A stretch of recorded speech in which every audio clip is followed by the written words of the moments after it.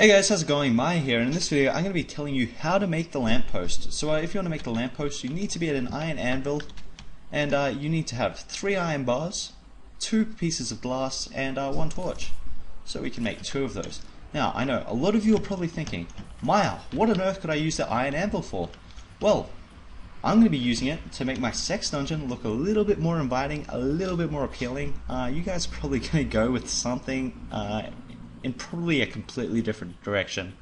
But yeah, you know what, whatever. If you guys like this video, be sure to give it a thumbs up, favorite, and subscribe. And yeah, be sure to check me out on Facebook and Twitter as well. See you in the next video.